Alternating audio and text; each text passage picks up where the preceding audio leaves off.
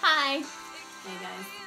So, I kind of have like this big decision to make, and With any big decision that you make, you obviously know what the right step in making that decision is. And obviously, it's M&M's and champagne glasses. I mean, how else do you make your decisions in life? We don't own a scale. We're just college students, so we don't have one of those fancy things like on Boy Meets World. But we do have 2 champagne glasses. Yes, a necessity. and a full bag of M&Ms.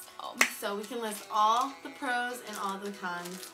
And then in the end, it will be a yes or a no. Or be a no. And hopefully, stick by that decision. So, I mean, this is something that's been tested on Boy Meets World. You know, he obviously loved Topanga more than Lauren. And I feel like this could be very beneficial when making our decisions. I've used it several times in the past, and it also has worked. So, you ready? The answer is no. That means I'm going to have to pull an Allie. I have nothing to say to that. I mean, I think pulling an alley is kind of cool. Allie thinks I should have pulled an Allie a long time ago.